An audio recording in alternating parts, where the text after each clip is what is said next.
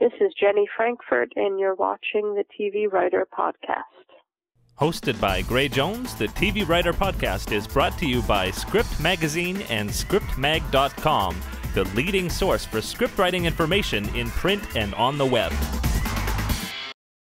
My name's Gray Jones, and I want to welcome you to the TV Writer Podcast, episode 66. And today's interview is with literary manager and producer Jenny Frankfurt. You're going to love the interview, actually only the second manager we've had on the podcast. Lots of great tips and information. Did you know that prostate cancer is the #2 killer of men? You may have noticed something growing on my face. I am sporting a Mo right now, and that is for Movember, to raise awareness of men's health and specifically prostate cancer. It's particularly appropriate today, November 16th, as I'm recording this podcast.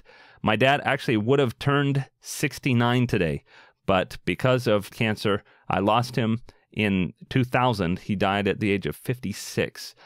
And for anybody, that's way too early. You can find out more about this cause at Movember.com. Specifically, I would invite you to go to ca.movember.com/mo4871793. That's my own personal Movember page. If you had a few bucks to give a donation, it goes to a great cause. Let's reduce the numbers of people who are affected by prostate cancer, and in particularly if there are men in your life, and I'm guaranteeing that there are, and if you're a man right now, you know, my dad was in his 40s when he got cancer. It's never too early to get checked. So let's make sure to put aside our pride and get checked for this. Urge the men in your life to do so because it is the #2 killer of men. On to some great writing resources, which of course are at tvwriterpodcast.com. There's interviews with 66 plus writers in the podcasts there. There's links to hundreds of free TV scripts, pilots, and Bibles. There's a Twitter database with over 960 writers that continues to climb. You can, of course, follow me on Twitter at Gray Jones, and you can find out all those resources at the website tvwriterpodcast.com. As well, you can find me on IMDb, imdb.me/grayjones, if you want to find out a little bit more about what I do. You can go to my YouTube channel, youtube.com/Graham A. Jones is how you get there. And in particular, I just posted a playlist of tons of great interviews with John Truby. You really have to check those out, especially if you're trying to break in. Awesome, awesome stuff. And as well, there's a Facebook group for the TV Writer Podcast, facebook.com/TV Writer Podcast. Can't get easier than that. Anyway, on to my interview with literary manager, producer Jenny Frankfurt. You're going to love it. All about management. Let's roll. This is Gray, and I'm here with literary manager and producer Jenny Frankfurt. How are you doing, Jenny? Very well, Greg. How are you? I'm doing really well, thanks. And I appreciate you coming on. We've actually only had one other manager on the podcast in about 66 episodes. So it's great to hear your side of the fence, so to speak. Yes. And now you weren't always a literary manager, and we'll talk about that in a second. But you've had a pretty good career, 20 years roughly, representing some pretty big names. Yes, yeah. I started off in representation in the agencies, and eventually decided I wanted to work more closely with the clients, and became a manager instead of an agent. But I did spend quite a bit of time both in New York and Los Angeles, training at both William Morris and ICM. Very cool. And you had studied at NYU's Tisch School of the Arts. What was it you were thinking at that point that you wanted to do? Well, actually, it's horrible to say because college is a very important place, but I pretty much knew that I wasn't going to finish college when I started college. I knew what I wanted to do. I knew that I wanted to do something along these lines of what I'm doing now. And I kind of went to have some of the experience and to stay in New York at the time. But halfway through my college education, I actually got a job at William Morris. Wow. So that pretty much took care of that. Pretty much took care of college. Yeah, very cool. And actually, while you were there, you represented some playwrights as well. Is that true? Yeah, that's right. What I did was I was hired as a floater at William Morris, which is pretty much, I guess you would call it temp now, where you just go where you're needed, really. And I made a lot. I mean, it was one of the best experiences in hindsight that I could have, because I learned about contracts, I learned about music, contracts, which I would eventually need to know at one point in my life. I learned about riders and all different kinds of things. Some days weren't as exciting, certainly, but I met a lot of people. And the first desk that finally opened up after I had floated around for a while was for George Lane, who was the head of the literary department there, of the playwriting department, theater department rather. And yeah, we work with playwrights, and the great thing that I learned there, which I have taken with me into my career, was that he said, listen, I know that playwriting is your love, and playwriting is my love, and theater is my love, but I can't make money off of plays, and you have to do something else to make money for me to be able to represent you. So we had amazing people who are now, who are still playwrights, but Warren Light, who runs Law and Order SVU now, and who won a Tony a couple of years ago for Sideman. Brian Golubov, who was on SVU and is now on Smash, I think, writing and producing. Who was a playwright, Bill Master Simone, who wrote Extremities, and on and on and on. Eric Bogosian and John Robin Bates, and all these people who have had huge careers in television and in film, as well as retaining really strong ties to the theater. So I learned there that this was a business, and not just, a place where you got to help people get their dreams made true, like getting their plays, produced, but that, that there had to be a business behind it, and that you had to have boundaries and you had to have rules about how you were going to represent people. And I learned a lot from George.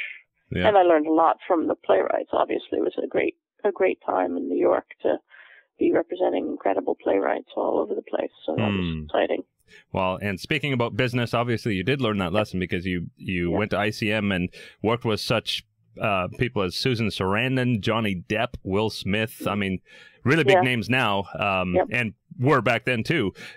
So tell me about that phase and what you learned coming to Los Angeles. Yeah, well, actually, interestingly, and just so you know that this is a business about who you know, I actually came to Los Angeles on the tail of having temped for somebody at William Morris when I was floating, and that helped bring me to Los Angeles. That move, so it really helps to make contacts. That's what this business is about.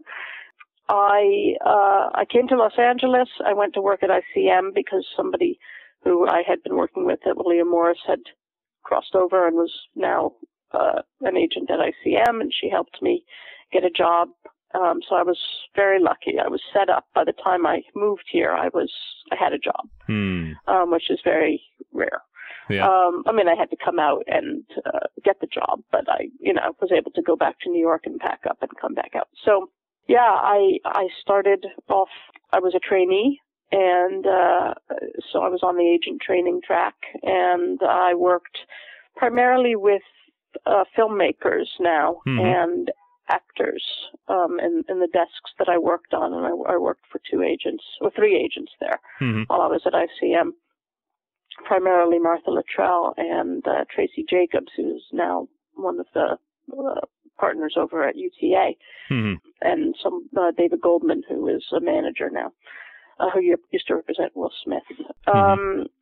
Yeah, it was big. I mean, it was big time. It was a time when people like Johnny Depp were big stars, but not as big as they are now, even. You know, I mean, he had just finished, I'm going to date myself here, but he had just finished Gilbert Grape, so he was exploding, but he was, you know, he wasn't Pirates of the, you know, Caribbean stage. And he would come and sit in the office all day, that kind of thing. He was one of those actors, he didn't have anything to do, he'd just come and sit in the office. So I used to hang with Johnny Depp a lot. You know, Susan Sarandon at that stage was, you know, just sort of a huge actress. You know, she was sort of in her prime. Yeah. And winning her Oscar, well, I think, while I was there. Kathleen Turner I worked with, who was also in her prime at that time. Yeah. And then incredible filmmakers like Martin Campbell, who was kind of not even, you know, hardly Martin Campbell, you know, the Martin Campbell who's done a few Bond films and big action films now. He was, you know, he was trying to break America at that stage, and he did, obviously. Louis Malle, you know, the great Louis Malle, who passed away, the great filmmaker. French filmmaker, just people like that, and had a great experience with being able to, John Emile, who, you know, who was a great British filmmaker, who were, you know, sort of bridging the gap. A lot of Judy Davis, a lot of Australian, British, American, you know, people kind of, at the top of their game. And it gave me an insight into working with not a lot of writers, to be honest, but working with directors, which I continued to do, and with actors, which I did continue to do, and eventually stopped. Which is probably a whole other story. Yeah, well, let's talk about that time a little bit. So you were kind of at a fork in the road, and certainly, I mean, you'd been exposed enough. You could have just gone for being an agent, and there was something about management that attracted you. Tell me about that. Well, what happened at that stage actually was that I actually left representation for good for a while because the politics of the company had gotten just too extreme, and it was going to take me too long at this stage to become an agent, and I wanted to kind of check out other things. And at that stage, I actually went and worked on a client's film, Fred Skepsey, who was a well-known Australian director, who directed Meryl Streep and Cry in the Dark. And anyway, I went and worked on a film with him, with Meg Ryan and Tim Robbins, to see just what it was like to see a film being made. I think that that's an important thing to do when you're, you know, just whoever you are out there. Try different things, you know. I mean, I was on the set of a film for 2 months, and now I know exactly what happens, you know, on a day-to-day basis. A lot of people go into this business, they don't have any idea about what the creative aspects of it are. It was a great experience. I mean, it was one that I chose not to continue with. I realized that physical production wasn't really what I wanted to do. But I've done it, you know, and I've seen it. I've done it with big movie stars, and I've seen how that goes, and I've seen just, you know, how it's done on a day-to-day basis of getting a film made. So I think it's important that you spread your wings a little bit if you have the opportunity, and get a bite of as much as you can in this business, and not only know your own corner of it. Absolutely. So you did that experience, but it wasn't something that you.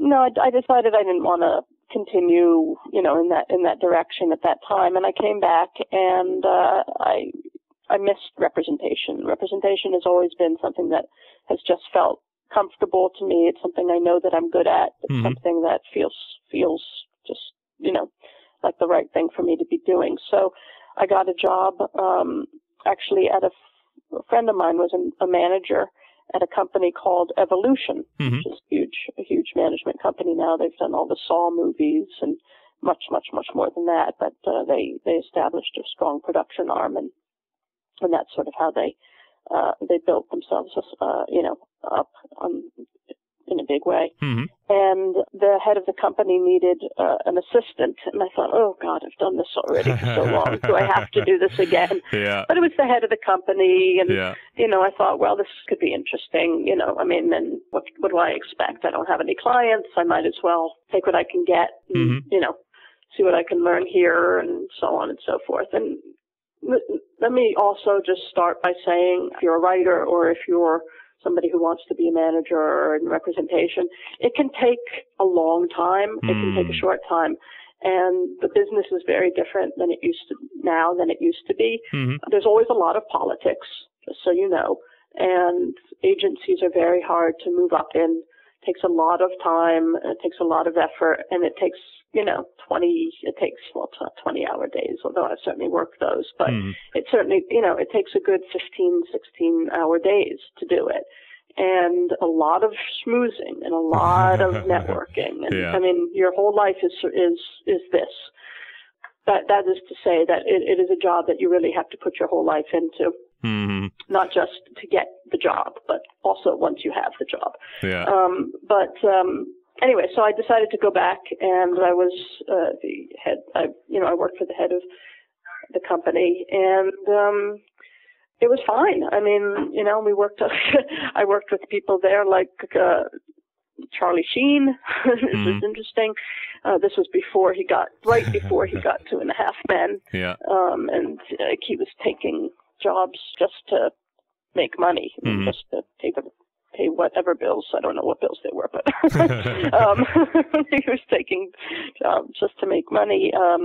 Farrah Fawcett, obviously, long before she passed away, and some writers and some, directors and stuff like that. And, it was a medium-sized company that's really blown up. And from that experience, a lot happened. I stayed there for a while. I really realized that management was what I wanted to do. I was, involved in ways that I had never quite been involved as in the agency side. Although I did work for people who were very strong, close to their clients, and they didn't just sort of treat them like a name. Which can happen at agencies. Now that agencies have become so big, how many people can you really pay attention to? Right. Which is why I think management is so important. And management companies are now getting to the point where they're getting so big too, that they're rivaling the size of agencies, which is sort of not the point. In fact, it's not the point at all. You have a couple, and they're very good companies, obviously, but they can't give the attention that they need. I mean, the point of management has always been that you give personal attention to someone's career and probably life, that goes along with it, but you're there to help shape the career and manage it, where an agent is really out there soliciting for jobs, and you're there to take care of the client. And, when your company is as big, almost as big as an agency, it's kind of hard to do that for every client. So that's something that's happening in the management world, which is, I know it's a topic of conversation. It's not stopping those companies from succeeding greatly, but I don't know about the attention that, people are getting there is exactly what they need, which is probably why, being an assistant at a company like that is probably a really great thing to do. If you really want to be a manager, because you're going to get a lot of one-on-one time with clients that you might not have gotten, in ways before. Anyway, from there, yes, I actually got a job at another management company. Had to leave immediately because it was a rival management company, but it was a place where I felt there was a real future, and there was. And that was Handprint Entertainment, which is no longer around, but at the time was a branding company, which is something I was very interested in branding clients, working with people like brands, like Jennifer Lopez, like Will Smith, like P. Diddy, Puff Daddy, or whoever he is these days, like Mariah Carey, like Tyra Banks, and so many others. And they were all, it was a music company, it was acting and writing and, production. And, by those names, you know who they are. You know what you're getting when you get a P. Diddy or a J-Lo or whatever. And that's something that I've become really interested in.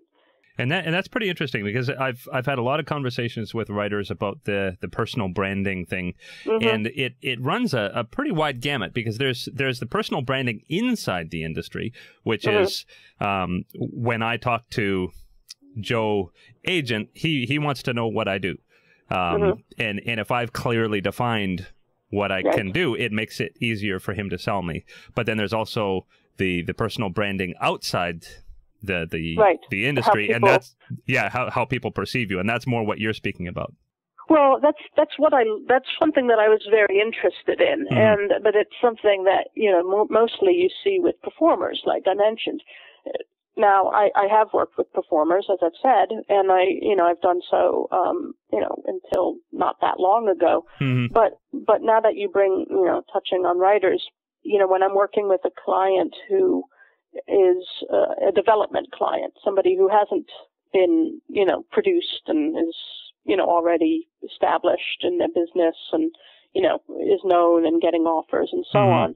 And I will take on, a few of those every year or every, 6 months or whatever, depending on if I find great material from them. If I find great material from somebody, I'm willing to put in the work, of course. I mean, that's my job, in introducing them to the industry, based on, on their product. But it's very important that they be branded. Right. And branded, I don't mean, it does sound like cattle, of course, but what I'd like to call it is pigeonholed. It's important, as much as you don't want to be pigeonholed, and that that you can write comedy and drama and thrillers and sci-fi and all this stuff, is, know and trust that you will have the time to do that. And go ahead and write it if you need to. Do what you need to do. But for the first couple of scripts that I go out with you, I'm going to stick to one genre, and I'm going to skip the one that I think is the strongest for you, and that your past work or whatever you've done before you've gotten to me, if you've won awards or if you've, done this or whatever's happened, best suits you. I tell that to every client, that I'm definitely going to pigeonhole you. The town needs you to be pigeonholed, so that as they get to know you, they start thinking, I have an open assignment, at Universal, we need a thriller writer. Oh, Joe Smith. I met him, and he wrote that great thriller. And they're not thinking, oh, Joe Smith, well, he wrote that comedy and he wrote a thriller. I don't know, I'm not sure what he's really into. You really need to be defined, and that's where a manager comes in over an agent, is that a manager is going to think like that. An agent's going to submit you for anything possible. If you did obviously if you've done a great comedy, I'll talk to somebody about your comedy, but I'm going to try and steer you in one direction, for a little while at least. And, go ahead. Yeah, and then that brings up something, I don't know how this started, but it seems like writers who want to break in, they have it ingrained in them that they must have an agent. They must have an agent. An agent is the thing that will get them this career. It's almost like that's the breaking in point, getting an agent. And to me, I've always held to the fact that, I mean, first of all, I feel like we can be our own entrepreneurs and find our own opportunities, and that if I find an opportunity, an agent's going to come calling. But it's what it sounds like you're saying, and which I think totally makes sense, is that it would be far wiser for somebody breaking in to hook up with a manager, and the manager would help them career-wise far better than an agent might at that point. Yeah, I mean, you've pretty much done my coffee house spiel. Coffee spiel. This is a great area for me to touch on, because it is something I do feel strongly about. I have a bunch of clients with agents, and that's great. That's great help for me, and the resources that I have access to with the agencies, and especially if they're TV writers, when it comes time for staffing and all that kind of stuff, can't beat an agency. Absolutely.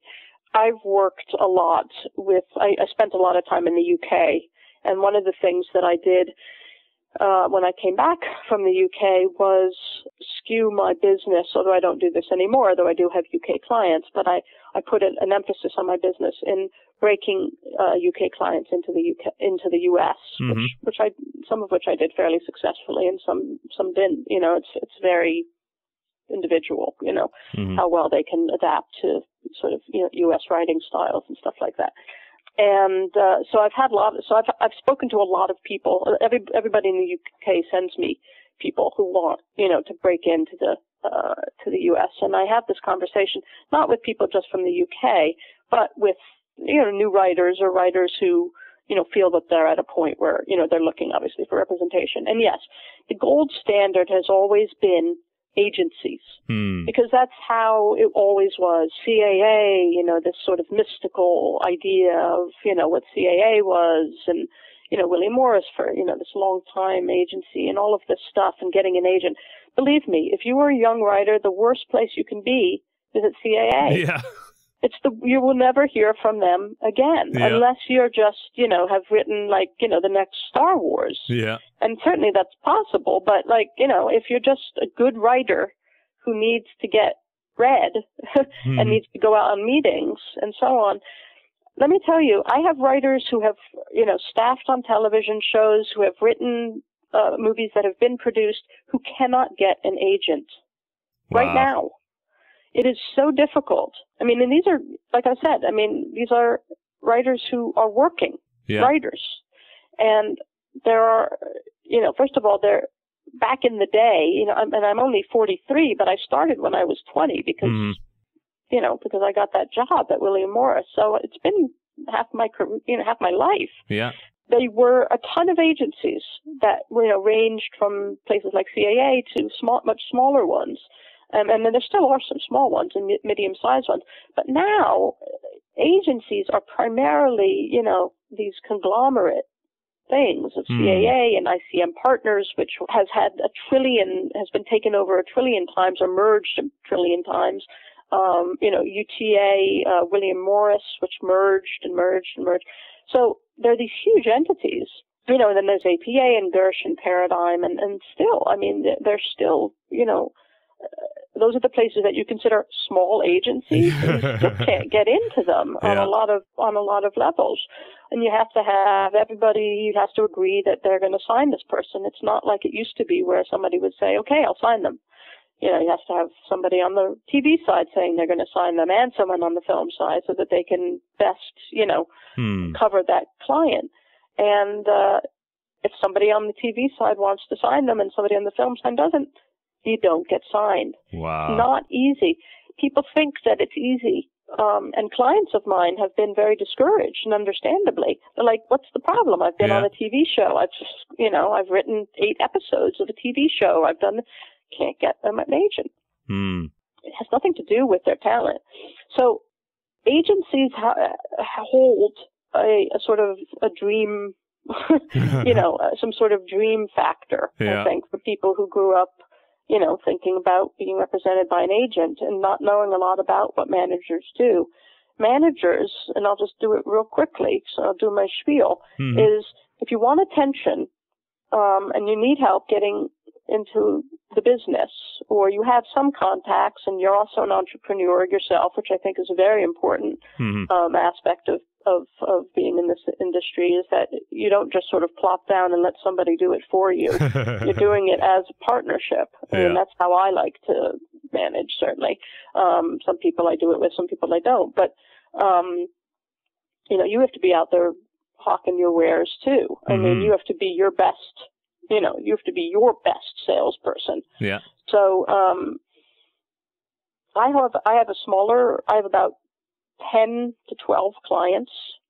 Some are working and I don't need to continually work with them. Others, I'm trying to sell their script, or I'm developing television shows with them, and we're trying to get jobs, or we're getting offers and fielding whether or not we're going to do this or this or this. An agent does not have the time, because their list is so long and they don't know you very well and your work very well. I have agents who've never read my clients' work. I know that for a fact. Wow. Embarrassing, but I know that they do it They represent them on name only. Right. They represent them because it's a name, because they know that it can fit them into a slot on a television show.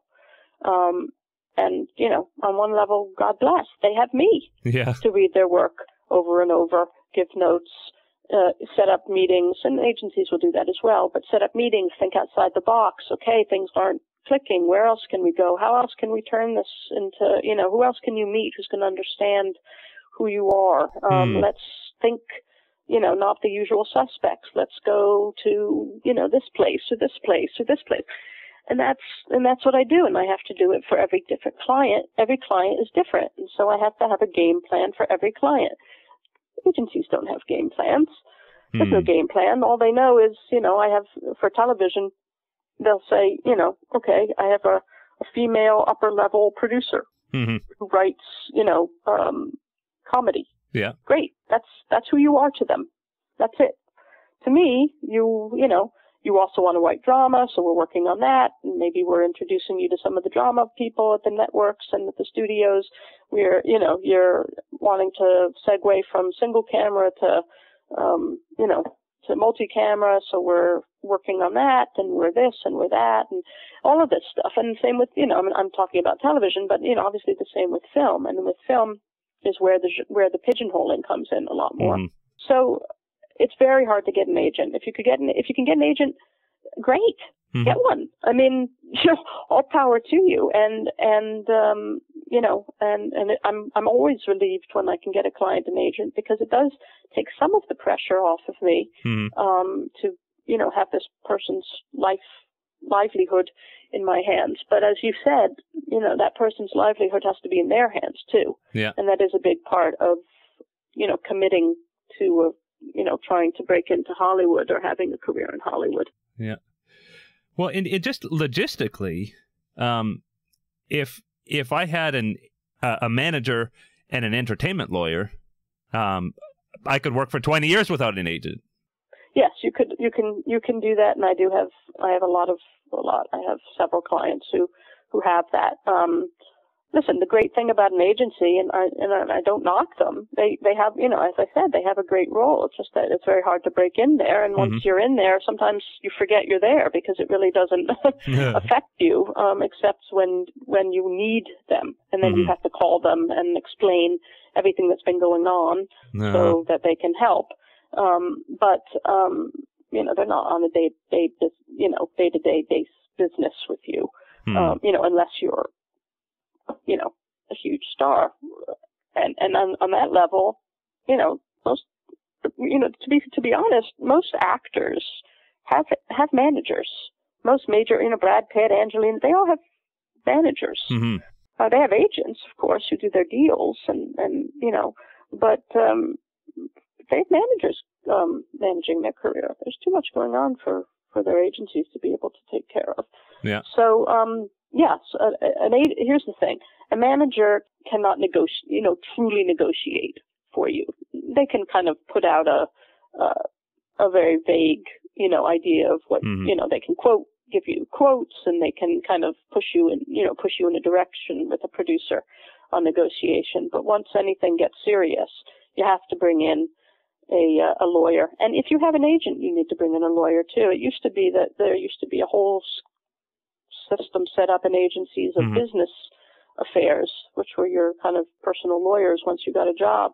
But now you know, that's really not the case as much anymore. They're there to sort of help, but everybody needs an attorney. Yeah. So the agent is, you know, yes, can negotiate, but it's really the attorney who's going to end up doing your deal anyway. And whoever found it for you, whether it be your agent or your manager, is going to be, you know, consulted, and, you know, and part of the discussion with the buyer. But yes, a lot of people do it based with just a manager and an attorney, and you know, it works just fine. Listen, an agent, the great thing about agencies is that it's a bastion of information. All of the information comes in through an agency, and it gets doled out. So you need a manager who has good contacts with agencies, good contacts, but not just with agencies, but, you know, with the people that the agencies are getting the information from. I mean, you can work as a manager in the same way that agents work. in getting the information, from them, what's going on, what's open, what their needs are, what they're looking for, what are people looking for over at, Warner Brothers these days, and this and that, and, putting together with producers. And, if you have a manager who isn't there just to, make sure that your dry cleaning is picked up, which is also something that managers get involved in some ways at times, then, you have someone who is just as good as an agent. I mean, Angelina Jolie, I was going to say that she doesn't have an agency. There are people, Jack Nicholson has had one agent, a small agent since the beginning of his career, same person. Wow. And there are people who just have managers, like you said. I mean, big people who, just like I don't need an agency. Bill Murray, I think. Yeah, possibly. Yeah. I mean, I remember Harrison Ford. His manager passed away a couple of years ago, but I don't think he's ever had an agent. Wow. And he's Harrison Ford. Yeah. so and granted, once you become Harrison Ford, you don't, it doesn't matter who's calling. Yeah. Who they call, they're calling. But listen, if you want to break in and you need somebody to take the time to introduce you to Hollywood, you want a manager. That's who a manager is, and you want to know how many clients they have, and you want to talk to them about what their plan is for you. And that's what I always discuss with potential clients, is that I have a plan for each of you. Plan for Joe is not the same as plan for Steve. It's just a different, because you're different writers, because your experience is different, because your writing is different, because it's going to appeal to different people. Because one of you potentially has a career also in television, and one of you may not. One of you might wants to direct at one point, and the other doesn't. I mean, everybody's different, and everybody's, you're going in differently. Some write different, somebody might be writing some big, tentpole kind of movies, and obviously, you're going to treat them differently than somebody who writes a Sundance film. Mm-hmm. Well, and that's a perfect segue to some questions that were submitted. And I've had tons of questions asked about what you look for in a new writer. And this could be new, meaning they've written a whole bunch of scripts, right, but they just haven't broken into the industry yet. So somebody like that walks in your door. What are you looking for? Well, I'm going to be honest. That has changed over the years, and it's changed, because the industry has changed. There used to be a lot of room for the small Sundance films because there were a lot more independent companies out there. Now the independent companies are these huge, they're independent, but they're these huge financing companies, that co-finance with the studios. And it's very hard to find, the smaller distribution, production distribution companies like, this is really dating, but like places like October and, Sony Classics used to be much bigger. And so you don't have as much opportunity for those kind of places. And you really have to, find financiers in a way that, the bottom sort of dropped out of that market, I think, along with, kind of things that happened on Wall Street that were funding a lot of, smaller entertainment possibilities. So the answer to that question is, first and foremost, good writing is good writing. That is it. You know what? I have this terrible thing called integrity in this business, which has gotten me into a lot of trouble at times, which is I cannot bullshit around a script that I know is not good.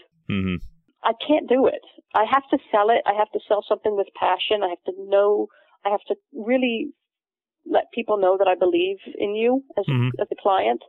And I've just had so many experiences with good clients, bad clients, and we can get to what that means later. But the writing has to be good, and it has to be something I really think is great writing and I feel passionate about. I also, of course, as I learned and I mentioned, have to make a living. This is not just about writing a play and seeing it put up, in front of 20 people. It has to be something where there's, a living involved. I used to do a lot more smaller films or smaller scripts. Because I think my general interest is, smaller stories and more intimate stories. And I do have a couple of those that I still, a couple of writers who tend to write in that way, and there might be a special script that we have that we're still chipping away, working on with financiers or trying to get an actor attached and stuff like that. And there's different ways, of getting attention to scripts like that. But first and foremost, it has to be good writing. I mean, you can't write a big action film that's just crap. I mean, unfortunately, I guess you can, but I'm not the manager for you. In that case, I mean, my experience is that I go with my gut, and my gut has actually not been wrong. And I will not send a client script out until I really believe it's ready. I don't care if you think it's ready. I don't care if your friend, your roommate thinks it's ready. If I don't think it's ready, I'm not going to send it out. And my experience has been that even with big scripts where, they're genres pictures and, they're not small, tiny, indie films, but they're big films. When I've sent them out kind of just because I felt pressured or, I just did for whatever reason, it hasn't worked. It doesn't matter if it was a film that Tom Cruise would attach himself to or Brad Pitt. If the script is not ready, I won't send it out, no matter what. So the writing is what comes first. Right. And, of course, as time has gone on, the need for the ability to write a commercial film. It doesn't mean that that's all you write, because your passion might be your small little film that you one day want to get made. One day we will make that film. But first, we're going to make you some money and me some money, and we're going to get you known. Which was your process anyway. Yeah, I mean, that's something you learned very early. That's something I learned very early. And let's get you established, and then, you can write that smaller film. But first, let's break you in with a commercial thriller or commercial comedy or whatever it is. Well, just because it was asked, and I think I know the answer already, but Michael asks, what if a writer or screenwriter does not have a full-length novel or screenplay, but he's got pitches, hooks, and log lines to die for? Or let's put it in there, say he's written a one-act play that's the best one you've ever seen, but he's got nothing else. No. I hate to say no, but here's the thing. Pitches are very hard unless you are known already, people know who you are, or you have somebody attached to it. Now, so if it's the best pitch in the world, and we can, based on it being the best pitch in the world, or it being the best, partially something, get a producer attached to it who has, the right contacts and, will actually take you along for that ride. It's possible. That is such a blue moon happening thing. Unfortunately, what's happened in this industry, especially in the television industry, is that it's all about, it's funny, television used to be where you go to die after you've been a movie star, and now it's all movie stars, and it's all filmmakers, and it's crowding out, the younger creators of television shows or pitchers. I have clients who, again, are well established and who have run television shows who are trying to sell on pitches, and it's very difficult. You really need to have a very strong, solid attachments if you're going to do pitches. There's no reason why you shouldn't be finishing a project. I mean, I don't know why you wouldn't do that in the first place. I mean, you can't really sell anything without knowing how it ends. Without knowing and finishing the arcs of the characters. And I mean, that's a shortcut that I'm not interested in getting involved with. Yeah. I'm not interested in people who just want to get in the door the quickest way possible. Yeah. Yeah. Because, and it just makes sense because you have to add to that pitch. Yeah, of course. Basically saying, this is my great idea, and I should add, the excellent partner to this is the fact that I've never finished anything. Right, and how do I know you can, so you're an idea person, and some people are idea people, and that is great. And if you can write, then you're going to be a star. But if you're an idea person and you can't write, then you should go into advertising. to be honest. Yeah. And Howard asks a slightly more cynical question, but it might be an interesting thing to talk about. Howard actually worked in a place where he read tons of scripts, and he saw some bad and mediocre writers getting representation and some good writers getting passed. How would that happen? I don't know how it happens. Listen, there are a lot of bad movies out there that make a lot of money. Bad writers who write commercial horror films can get representation probably the easiest than anybody. Because there's a glut of a need for horror films, or desire, I should say, for horror films. Because they're so easy and cheap to make most of the time, and you don't need stars most of the time, and you can sell them worldwide without any, like, oh, that comedy doesn't translate in China, or, the UK comedy, whatever. Horror is horror is horror. And I would bet that those are horror films or really high action films, really strong, like, action films that, again, will translate internationally. That's where an agency is going to look and see, oh, I can sell this, immediately. We can set this up with a sales agent, or I can sell this to, I don't want to name a studio that might do that because I think that's changed a lot, but to, X producer or X studio who I know is just grinding out these things. And yes, of course, some people, just get a break. You just get that break, and it's hard to understand, and it's distressing and disturbing, and there you are, really talented writer who's not getting their movie made or getting representation, and, Joe Schmo, who, just had a great idea, and, wrote well enough, got an agent or a manager. It does happen. I mean, sure, of course it does. But it's not gonna, it's gonna be in a much, more widespread kind of genre. And there's nothing wrong with that. I mean, it is what it is. It's what keeps a lot of studios going. I mean, is there home, video departments and their international departments and selling internationally and stuff like that. But I would venture to say that that's what it's about.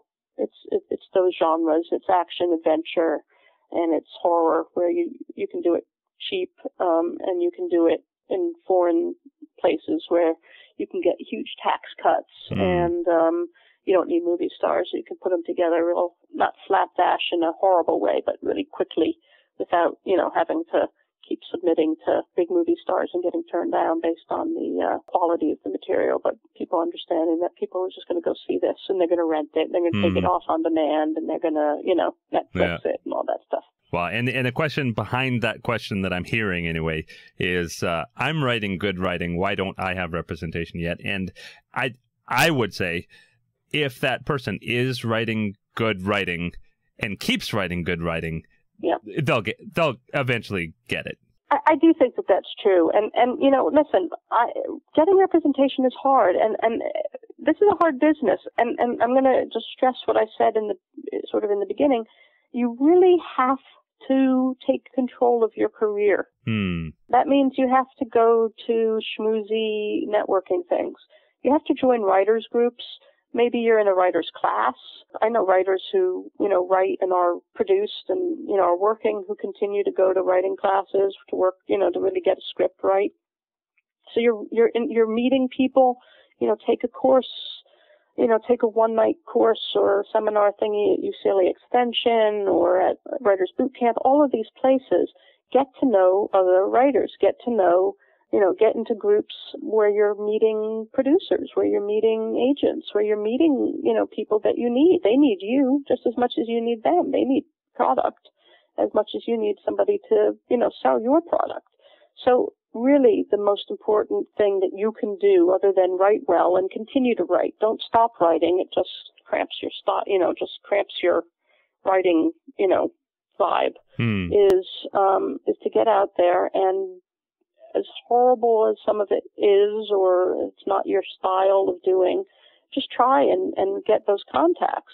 That contact will eventually payoff in some way, whether it's through them or they send it to a manager and it's not the right manager, or it is the right manager, but that manager sends it to somebody else or says, hey, this is somebody up your alley. I think you're going to like this kind of person. There are clients, that I turn down or that I let go because they're not working in the way that I work, and, then it's interfering. Not that everybody has to work exactly how I work, but it has to work for us. We have to work together well. It really is about who you know, and that's going to get you somewhere. It is definitely going to. It's like I said, I worked on desks for, I don't know how long, like 6 years. I mean, I started young, but for 6 years before I became a full manager. I was a junior manager, and and I was still doing assistant work, and had a couple of clients on the side, and then I finally, was making enough money for the company that I was a manager. It takes a long time. I mean, it's just a process. Sometimes it happens quickly. Like I said, it just, you feel a need that's at a company and you're in. But a lot of that has to do with, the fact that you're hustling. So it's hugely competitive industry. You have to take control of your career, and you have to get out there and meet people and just say, can I buy you a cup of coffee, to a manager or to a friend? Can you please introduce me to a manager, have them read this, and I'll just buy them a cup of coffee, and, even just pick your brain, and you just never know where things are going to go. And if you're a smart manager and you're looking for clients, or, you're looking for good material, you'll read, because you never know what you're going to find. I mean, I've read clients off of, like, Twitter, who will come to me and, say, would you please read this? And I've read it, and it's been great. Wow. I mean, and I've gone on to represent them. Wow. I mean, that's the difference of today, I mean, you never had social networking the way you do now, and you have to use it. You really do. And managers and agents and so on, or certainly managers, have to be willing to know that there may be a diamond in in that stack of crappy stuff that you get halfway through before you throw in the trash or whatever, but there might be a great film in there, or the potential for one. The example that comes to mind is that if every farmer just planted one seed, we'd be in big trouble. They're looking for the best seeds that they can, and they're working really hard to plant as many of them as they can. Yeah, you got to write. I mean, you got to keep writing. You got to have a lot of different things for people to read. I'll take that back. I have signed people off of one thing. Rarely is that a positive thing for me to do. Sometimes I get really excited about one project and I kind of negate the rest of what they've done, or I just sort of dive in. But that hasn't always worked out well. Yeah. It's really important that you have a portfolio of material, and that you are working, and that that an agent or a manager or whomever, producer, sees that you are continually producing material, that you are continually working or thinking about material or thinking about different ideas or research, that you're working. I mean, this is your job, whether you're making money at it or not, whether you're actually, a waiter or whatever it is that you're doing while you're writing or working at Starbucks or whatever. I read the pilot of the guy who makes me my coffee, every morning. It was good. I mean, I didn't sign him, but I read it. I gave him notes. I mean, he's got to keep, it's his job to get up the nerve to ask me when and he says, what do you do? To say, will you read this? I'm going to be a jerk and not say no. I mean, of course, why not? Wow. I get a free cup of coffee out of it. But anyway, I didn't, by the way. Well, we're getting to the end of our time here, but that is actually a great place to end up, and some great advice for people to really take to heart. So your company is Highstreet Management, and you're on Twitter. How could people contact you if they wanted to get in touch? Twitter's great because I'm on there, and I have a sort of established presence there. It's called, used to be Highstreet. It's called Trying True. Trying True. Or Jenny Frankfurt. Or Jenny probably Frankfurt. Easier to remember. And that's probably the best way to reach me is through Twitter. Or you can, if you're going to write, let me just give you a really, really quick piece of advice on the tail end of this. I will send out my email, which is jenny@highstreetmanagement.com. That's not hard to find because it's on my IMDb page and my clients' IMDb pages. Invest in something like that is pretty important. something like IMDb, which, you know, is an investment, costs you a little bit. It's important. Don't write me a standard letter. Write a letter to me. Any Frankfurt. Don't write a letter that is cut and paste and doesn't have any personal element to it. Yeah. You don't have to know me to know how to write a letter that makes me think that you might know me. Yeah. People who just cut and paste, I rarely, I could say almost never, 99.9% just delete. You got to do your work. Mm-hmm. You got to know who you're writing to. You got to look at the clients and see what kind of people I represent and know whether or not you're going to fit into that place. I mean, just like you wouldn't send a small comedy to Michael Bay and you know, who makes huge, big, you know, action films. And by the same token, you know, if you send just sort of your random email to, you know, a manager, it's just, you know, it's good to kind of get an idea of who they are before you just attack, you know, well, not attack, but, you know, submit, you know, attack them with your email. Just as if I'm going to go as your manager to an agent on your behalf, I'm going to choose one that I know is going to be the right style for you. This is your job, to know who is who and who likes what and who's going to, you know, who's going to be more receptive and responsive to your material. That's just, you know, and if you get in just because you got an in, you know, that you should definitely take it.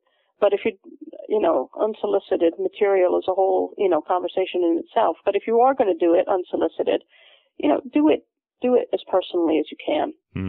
Because I don't have time to read 60 scripts a week like I could if I responded to every, you know, unsolicited impersonal email I got. You know, where the fonts are all different and, you know, my name is misspelled and, you know, like, do it right. To whom it may concern. Right. Yeah, to whom it may concern. Dear sir.